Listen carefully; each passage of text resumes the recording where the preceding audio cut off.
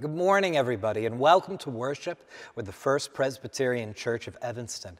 Wherever you may be in the world, we are glad that you are with us worshiping this day that the Lord has made. Welcome. If this is your first time with us, we invite you to text the word WELCOME to 847-565-2772 to learn more about our church, First Presbyterian Church of Evanston, as we journey together in knowing Christ, growing in Him, and serving Him by making disciples here in the community and around the world. Welcome. One other thing, we would really like it if everybody, and I do mean everybody, filled out the connection card that you can find on the website that you were watching this service on. By filling out that connection card, we get a sense of who is here worshiping with us online. And we also get a sense of what's going on in your life. Please take time to fill that card out and comment on it, anything you would like us to know, from prayer concerns or prayer praises, whatever it might be. Please take the time to fill out that connection card. This is a real benefit to us, so thank you, everyone, for filling out that card. Before we delve into the service, I got a handful more announcements to bring to your attention. This evening, we are having our outdoor service at 4:30. I invite you all to attend if you are able. Please bring a chair. We'll be having our service right in the parking lot. And today is World Communion Sunday, where with Christians around the world, we are celebrating Christ's gift to us in the bread and the cup. And so we invite you tonight, if you are coming to that service, to bring your own bread and to bring your own cup of some sort of fruit of the vine.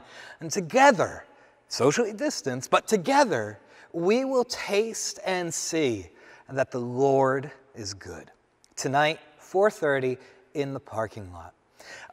Another thing I want to bring your attention to is that we are not having a Wednesday night prayer service this week. That will continue next week. So see you next Wednesday. On Saturday, October 10th at 3 p.m., in our parking lot, we are going to be hosting a world music concert with some incredible musicians from India. And I want to invite you all to attend. It's free, and we'll be hearing more details about that in the days to come. Two other things is that we have a diaper drive where we had a food drive a couple months ago. We're now going to have a diaper drive where we're going to ask you if you are able to bring some diaper donations that will go to benefit two different organizations, our Syrian refugee ministry here at First Pres and the ministry benefiting Bundled Blessings here in Evanston. So I invite you all, if you can, to give donations of diapers on 10/17. More details of that to come. And one other thing, just to mark on your calendar, we're planning, seeking through discerning how to effectively do a safe and welcoming trunk or treat in our parking lot on 10/25. So I invite you to pray through that and see how you might want to be involved with that. There are no further announcements, so now let us go into the service together, worshiping our Lord who has brought us to this place, wherever we may be in the world, as God's people. God bless you, and have a great service.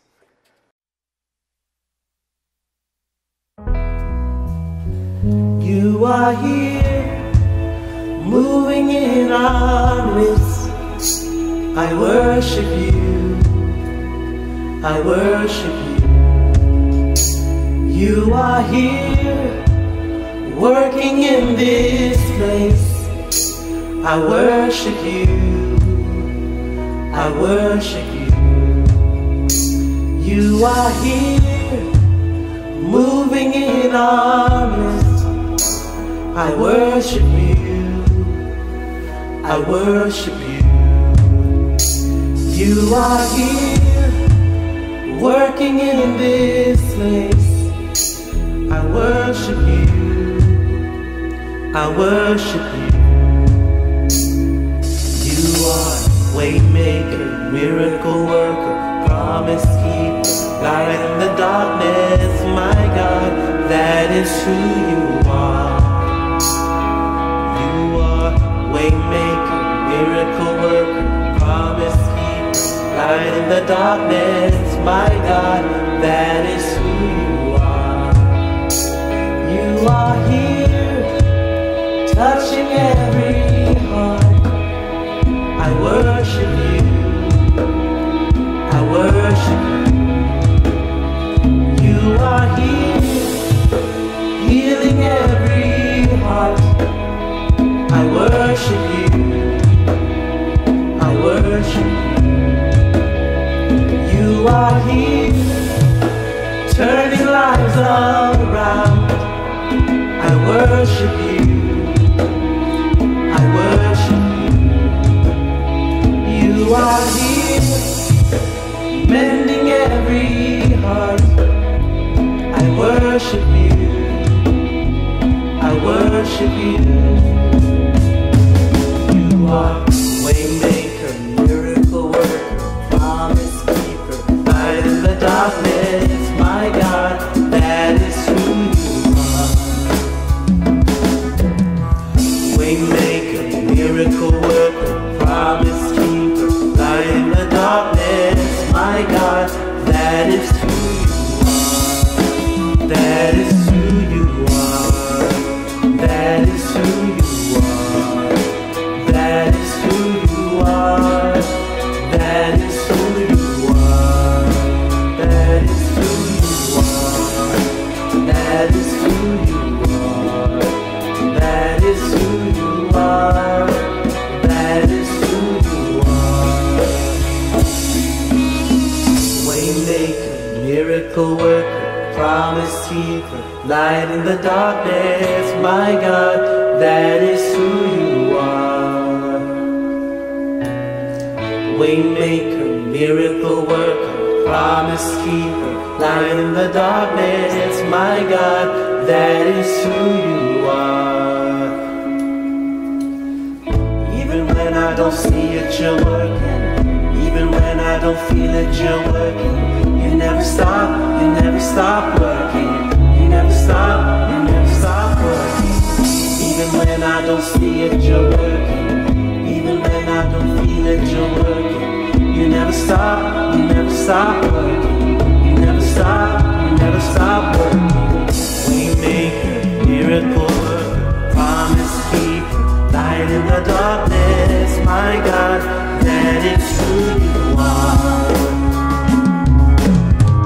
Waymaker, miracle worker, promise keeper, light in the darkness, my God, that is who you are. That is who you are. That is who you are. That is who you are. That is who you are. That is who you are. That is who you are. That is who you are. That is who you are.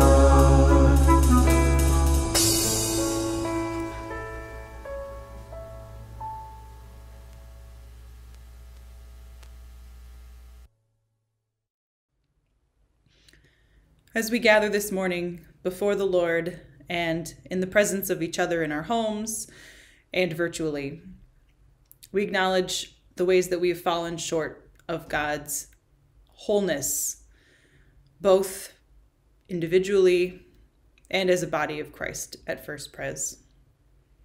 And so we join together in this prayer of confession.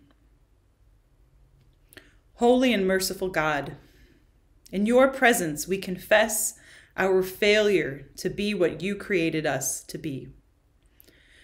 You alone know how often we have sinned in wandering from your ways, in wasting your gifts, in forgetting your love. By your loving mercy, help us to live in your light and abide in your ways. For the sake of Jesus Christ, our Savior. Lord, have mercy. Christ, have mercy. Lord, have mercy. We offer our own prayers of confession.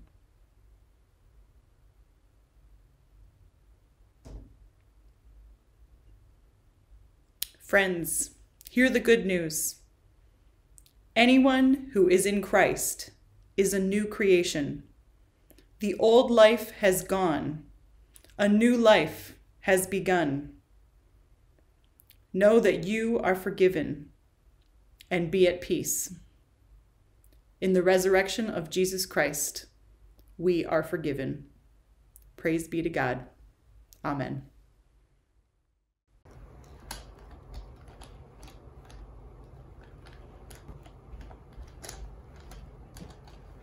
Hey Thomas, can I play with you? Yeah. I really love monster trucks. What one can I play with? The green one. Let's play.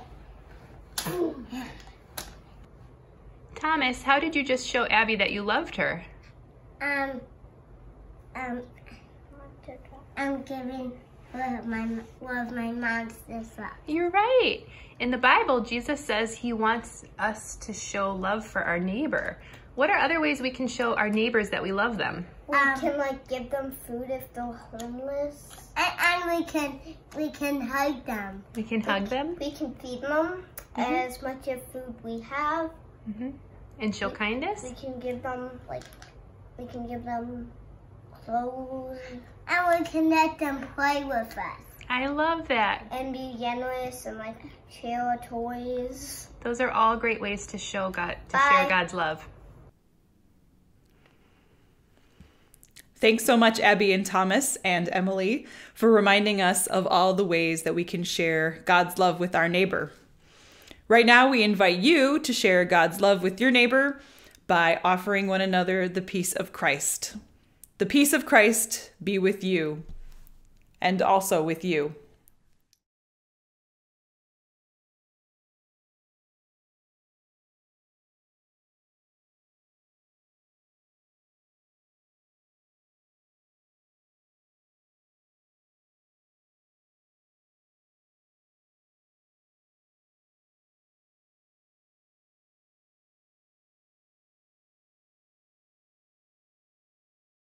Good morning. In January 1997, I moved to Ethiopia. Though I was to live down country, I spent my first several months in Addis Ababa learning the national language, Amharic. Every day I would walk to language school, and every day I would pass by a group of teenage boys waiting to unload a truck or load another in order to support their families. I got to know these boys over the months and would regularly meet with them on that corner to drink coffee or tea or to practice my Amharic while trying to teach them a bit of English. These boys looked after me and clearly welcomed me into their daily lives. In fact, I got to know them quite well. Yes, as a group, but also as individuals, one by one, because in time, each one invited me into his home to have a meal with whatever family he had. These boys and their families lived in everything from mud huts to tin shacks to a room behind a store, or as in the case of Belete, in a cement room with a mat and a stool. He lived there by himself because he was an orphan and had no remaining family. And yet, he, like the others, loved me the best he knew how by extending hospitality and offering me a meal, treating me like family. In Ethiopia, one had to pay to go to high school. These boys were trying to earn their school fees and help feed their families, but it was clear they all wanted to go to school. School was a privilege, and it would help them potentially get work in the future. Most couldn't afford it, though, but God made it possible for me to give them small grants of about $30 or $40. Most used it for school, some for other needs. It seemed far too small an amount to make a difference, but it was one way I knew to show my love for them.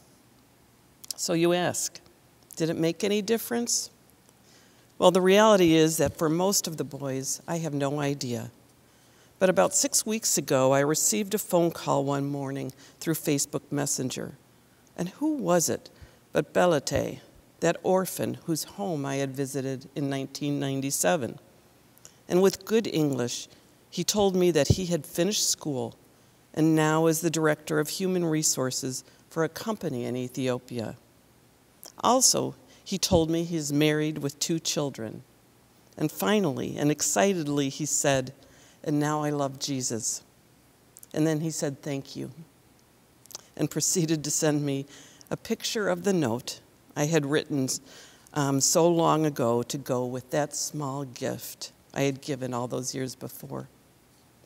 The verse I had quoted in the note, which I didn't remember, was from 2 Corinthians 4:18, and it said, "So we fix our eyes not on what is seen, but on what is unseen. For what is seen is temporary, but what is unseen is eternal." Do these small acts of love and hospitality that Romans challenges us to do make any difference? We may never know. But what I do know is that God is at work, and I just need to trust him to use that act of love, no matter how small it seems at the time, because he will. May he fill each of us up with his love so that we can all pour ourselves out little by little, trusting God to use it for his eternal purposes. Thank you. Our scripture reading for today is from the Epistle of Paul to the Romans, chapter 12. Please join me in a prayer for illumination. Our Lord God, your word is a lamp to our feet and a light to our path. Give us grace to receive your truth in faith and love, that we may be obedient to your will and live always for your glory. Through Jesus Christ, our Savior. Amen. Romans chapter 12, verses 9 through 13. Let love be genuine. Hate what is evil. Hold fast to what is good. Love one another with mutual affection. Outdo one another in showing honor. Do not lag in zeal. Be ardent in spirit. Serve the Lord. Rejoice in hope. Be patient in suffering. Persevere in prayer. Contribute to the needs of the saints. Extend hospitality to strangers. This is the word of the Lord. Thanks be to God. Well, good morning, First Pres. It's great to be with you. The Lord bless you. You know, I was checking, and I'm pretty sure about this, that this Sunday, today, is our fourth Sunday in this series called Filled Up and Poured Out. And I hope you're getting excited about it. I hope you are evaluating what are the many ways in which God has poured out his grace upon me. What are the many ways in which I have been blessed by the Lord? Because what God is now expecting from us is that we wouldn't keep the blessing to ourselves, but that we would pour out his blessings on others for the sake of Christ, on others, and for the world. I'm grateful that we're reading today's text. And I have three reasons why I'm grateful that this is the text we're reading on this day. First of all, today is World Communion Sunday. And the focus for me is not so much on the word world or on the word Sunday, even those are significant words, but on the word communion. Now, don't get me wrong, the act of sharing the cup, the act of sharing the bread as signs of the body and the blood of our Lord Jesus Christ is at the heart of what we do as a Christian community. But I don't want you to miss the important word community, our oneness in Christ with all of our brothers and sisters around the world. You know, the Bible tells us that we must rejoice with those who rejoice. We must weep with those who weep. We, as the church, must live in harmony with one another. Now, those are the things we pour out in community. And so when we share in the Lord's table, I want us to remember our relationship with each other and with Christ, because if we don't, and mainline churches are famous for that, we just go through rituals. We have the form of godliness, but we lack the power. So I want us to put community back in the word communion. But here's the second reason why I'm grateful we're reading this morning's text, is that October is National Domestic Violence Awareness Month.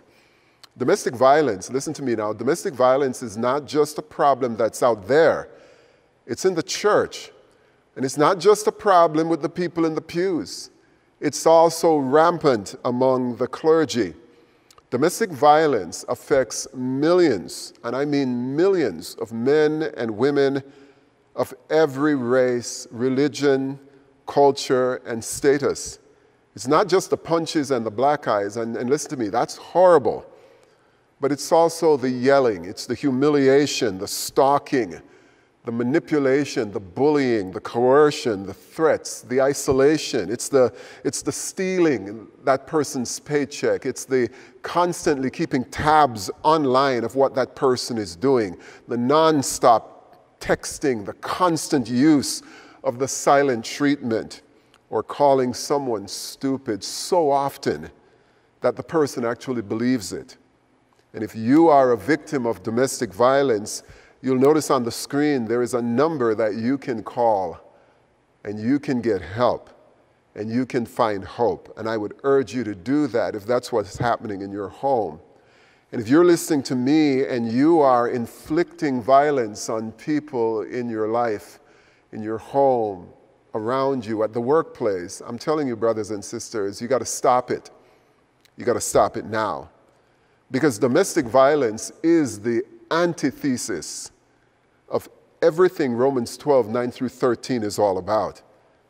What God is calling us to be and to do. Domestic violence is all about power and control. And in the current environment of isolation that is caused by the pandemic and the need for social distancing, control then is more easily exerted by abusers with fewer and fewer avenues for accountability for their actions. And that's why we've got to be aware of this. Romans 12, 9 through 13 paints a whole different picture. And it calls us not to be a bully, not to be someone who is exploding with anger and inflicting threats and harm on other people.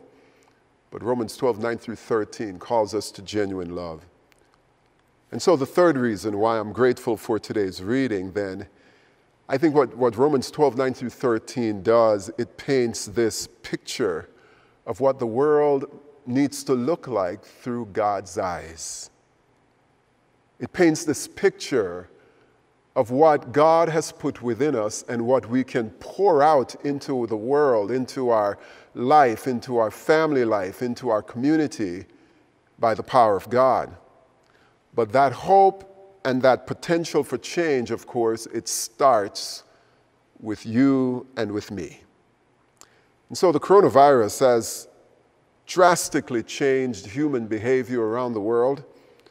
It has exposed gross inequities in our political and our educational and our social systems. And then just this week, I read that the U.S. death toll from COVID-19 surpassed 200,000 people on Tuesday, this past Tuesday. And that just gave me pause, trying to imagine the hundreds of thousands of families who've been grieving over these past 6 or 7 months.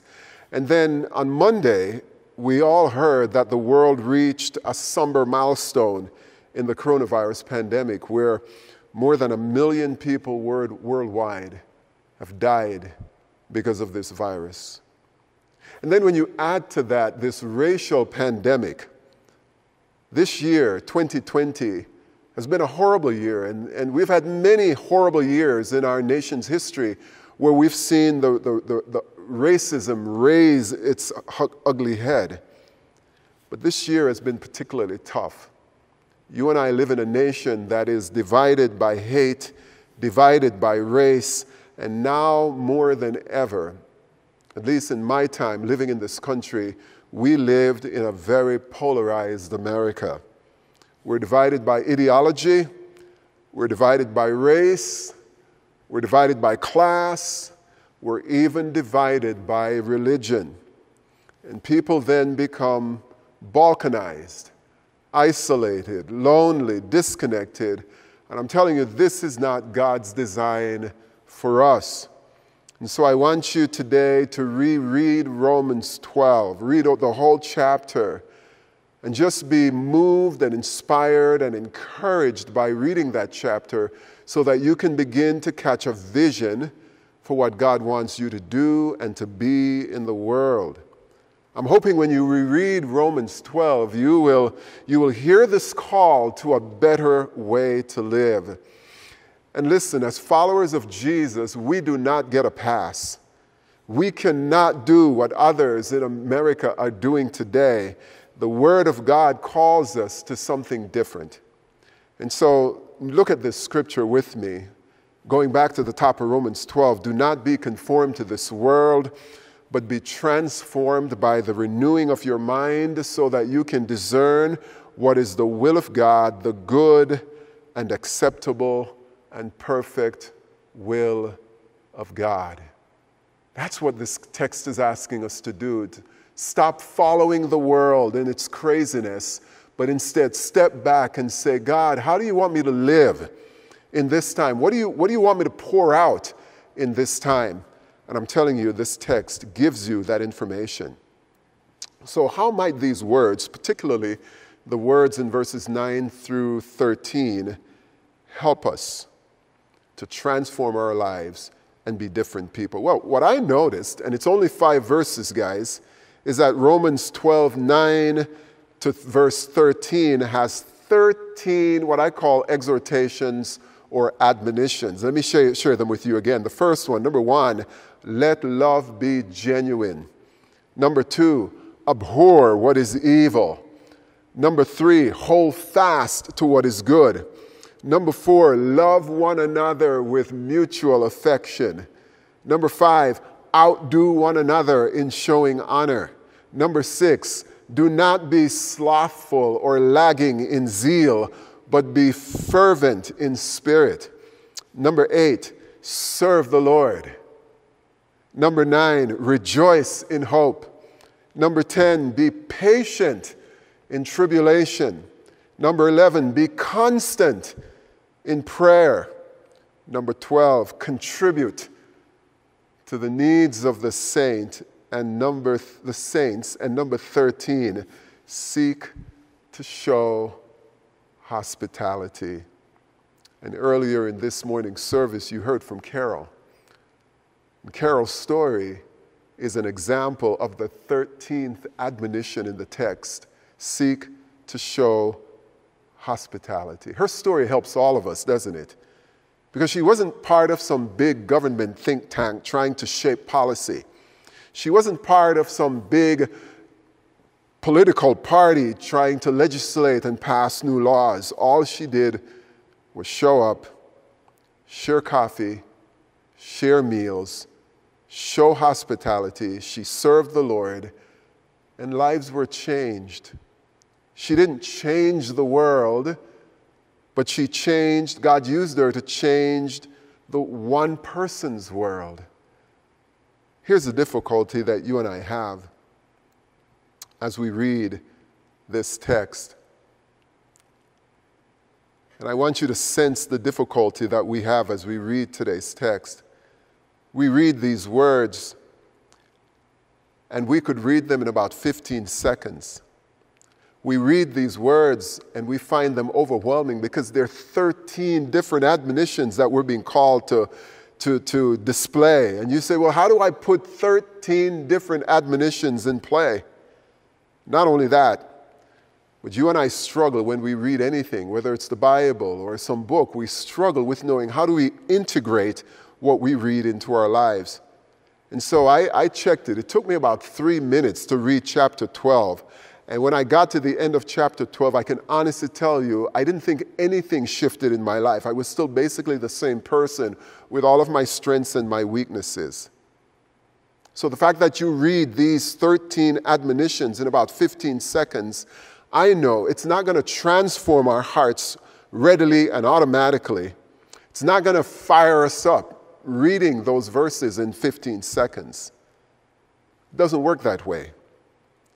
Reading texts like this once and very quickly, as we do on a Sunday morning, has little effect on producing all these beautiful qualities that God is asking us to do. So what are we supposed to do then?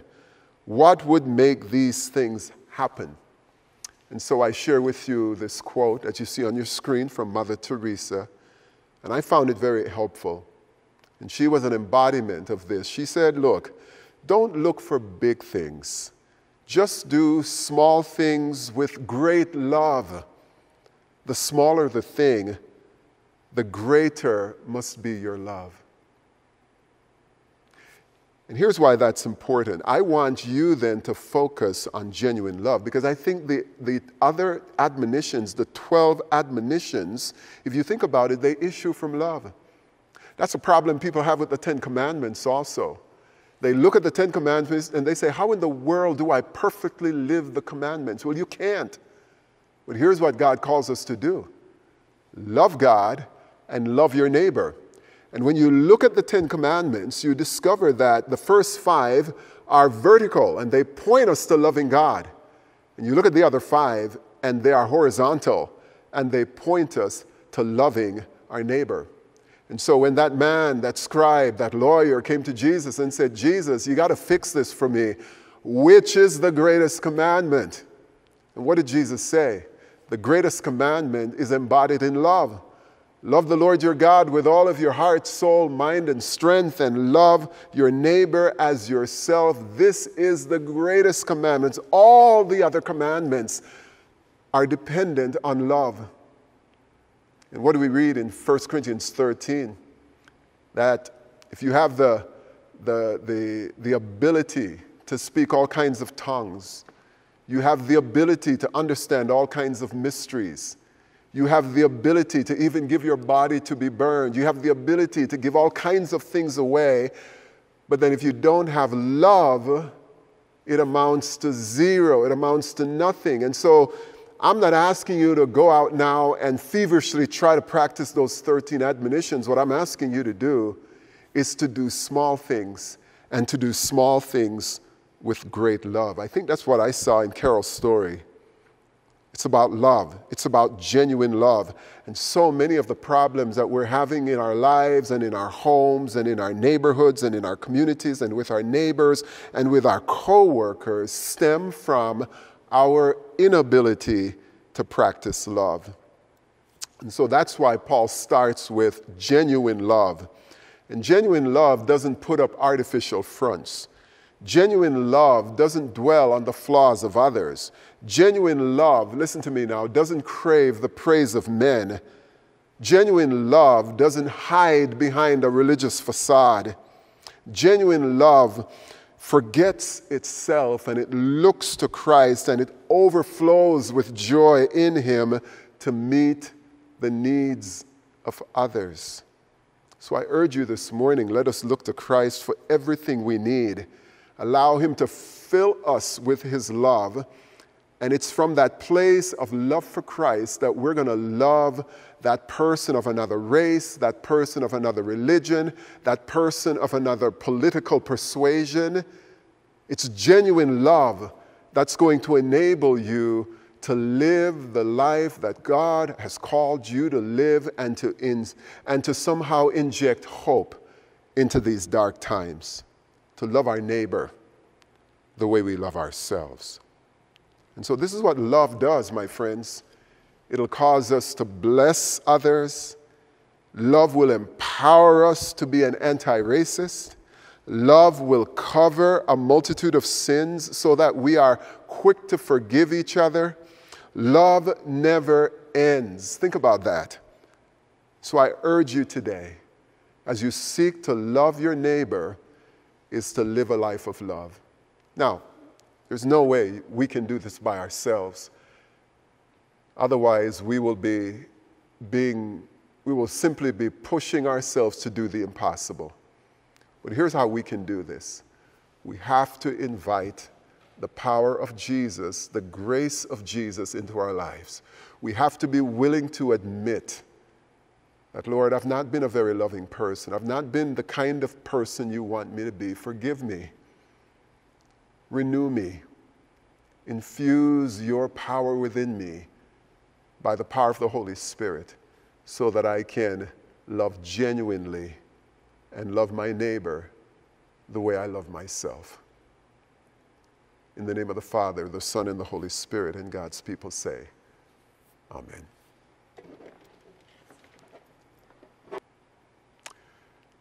God bless you. Thank you for your willingness to participate in giving here at First Pres, and even in the act of giving, it requires love. That's the best kind of giving. The Lord first gave us. God so loved the world that he gave. We're asked to do the same. And you'll notice on the screen, there's an opportunity to give by clicking the tab on your screen. You can also text the number, or you could mail the check in. Either way, God bless you and thank you for sharing your time, your talents, and your resources, and doing it with tremendous love for God. Thank you. The Lord Jesus invites us to this table. The scriptures tell us that he will invite people from the north and the south and the east and the west to sit at the table of fellowship with him. And I want to invite you to do that. Wherever you're located, north, south, or west, or even east, to gather your family, to gather those elements in your home representing bread and the fruit of the vine, and join us as we come to the Lord's table. Let us pray. The Lord be with you and also with you. Lift up your hearts. We lift them up to the Lord. Let us give thanks to the Lord our God. It is right to give our thanks and praise. It is right and a good and joyful thing always and everywhere to give thanks to you, Father, Almighty Creator of heaven and earth.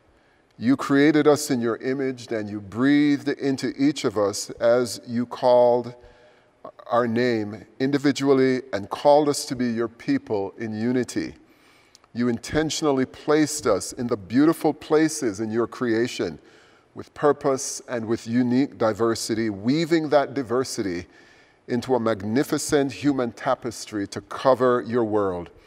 When we broke the beauty of the tapestry with our sinfulness and turned away from you, your unwavering love remained constant. Even to this day, as nations are at war with one another, and the devastation of the coronavirus pandemic and racism are threatening to destroy the beauty of your human tapestry, you promise to deliver us from the captivity of our fears, our own destructive behaviors, and the grief and destruction of the distress, pain, and anguish of cruel disease. The covenant you made with us to be our sovereign God gives assurance that your love never leaves us, but calls us into a closer relationship with you and calls us to embrace one another in the human tapestry into which we are all woven. And so with your people on earth and all the company of heaven, we praise your name and join their unending hymn, Holy, holy, holy, Lord God of power and might. Heaven and earth are full of your glory. Hosanna in the highest. Blessed is he who comes in the name of the Lord. Hosanna in the highest. Holy are you, and blessed is your Son, Jesus Christ. Your Spirit anointed him to preach good news to the poor, to proclaim release to the captives and the recovering of sight to the blind, to set at liberty those who are oppressed, and to announce that the time had come when you would save your people. He healed the sick, fed the hungry, and ate with sinners. By the baptism of his suffering, death, and resurrection, you gave birth to your church. You delivered us from slavery to sin and death, and made with us a new covenant by water and spirit. When the Lord Jesus ascended, he promised to be with us always in the power of your word and Holy Spirit. And so lead us, Lord. Empower us. Give us the courage to break the boundaries of fear and enter the places where hope is diminished by life-threatening illness. Move us to give generously and to serve unselfishly, and to enter places where we must take risks for the sake of Christ. Give us your bold message to enter places, to witness to your grace and mercy so that lives are transformed from acts of evil and hatred to movements of love and mercy. On the night in which he gave himself up for us. Our Lord Jesus took bread and gave thanks to you, broke it, and gave it to his disciples, and said, "Take, eat. This is my body, which is for you. Do this in remembrance of me." Likewise, when the supper was over, he took the cup, and he gave thanks to you, and he gave it to his disciples, and said, "Drink from this, all of you. This is the blood of the new covenant, poured out for you and for many for the forgiveness of sins. Do this as often as you drink it in remembrance of me." And so in remembrance of these, your mighty acts in Jesus Christ, we offer ourselves in praise and thanksgiving as a holy and a living sacrifice in union with Christ's offering for us as we proclaim the mystery of faith. Christ has died. Christ is risen. Christ will come again. Pour out your Holy Spirit upon us gathered here. And on these gifts of bread and wine, make them be for us the body and the blood of Christ, that we may be for the world the body of Christ redeemed by his blood. By your Spirit, Lord, make us one with Christ, one with each other, and one in ministry to all the world until Christ comes in final victory and we feast at his heavenly banquet. Through your Son, Jesus Christ, with your Holy Spirit, in your holy church, all honor and glory are yours, Almighty Father, now and forever. And all God's people say, Amen and amen. And so, friends, let us eat together the body of Christ that is broken for us.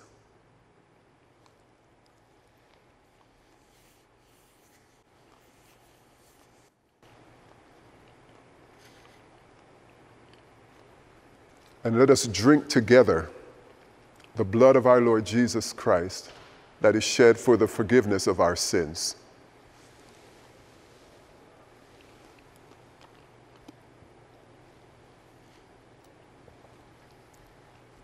Would you pray with me? Lord God, we thank you now for the renewal, for the reminder, for the encouragement that we receive when we fellowship with you and with each other at this table. Send us out now, Lord, into this world where the brokenness, the isolation, the racial tension, the violence is great. Use us for your glory. Use us to make a difference. In the name of the Father, Son, and Holy Spirit. Amen. I believe in God the Father Almighty, maker of heaven and earth, and in Jesus Christ, his only Son, our Lord, who was conceived by the Holy Ghost, born of the Virgin Mary, suffered under Pontius Pilate, was crucified, dead, and buried. He descended into hell. The third day he rose again from the dead. He ascended into heaven, and sitteth on the right hand of God the Father Almighty. From thence he shall come to judge the quick and the dead. I believe in the Holy Ghost, the Holy Catholic Church, the communion of saints, the forgiveness of sins, the resurrection of the body, and the life everlasting. Amen.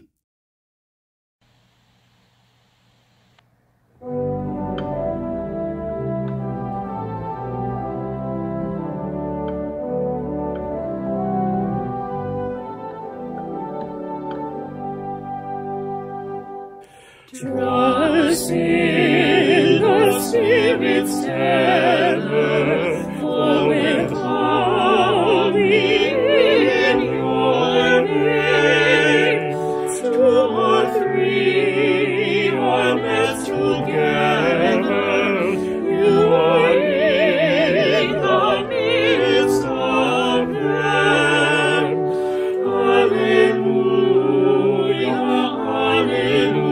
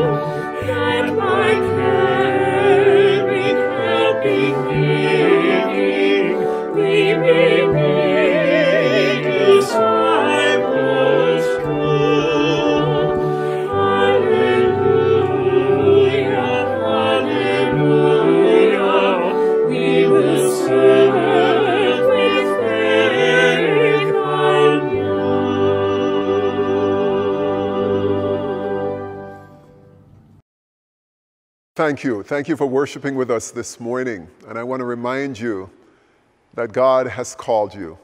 He has poured out his gifts upon you. And a day is coming, friends, when the Lord will ask us, what did you do with the talents that I gave you? And I pray that you won't be one of those who say, I buried it. But you will be one of those who say, Lord, you gave me one gift, and look at what I did with it. You gave me 5 gifts, 10 gifts. Look at what I did with it. And then the Lord will say, well done, good and faithful servant. And that's what I want to hear. That's what I know you want to hear. So I encourage you as we go out into this week to remember these words, that friends, we go nowhere by accident. That wherever we are, God has called us there. And that wherever we find ourselves this week, we must believe that God has put us there. That God, who indwells us by the Holy Spirit, has something that he wants to do in us and through us right where we are. So go in peace now to love and serve the Lord. Amen.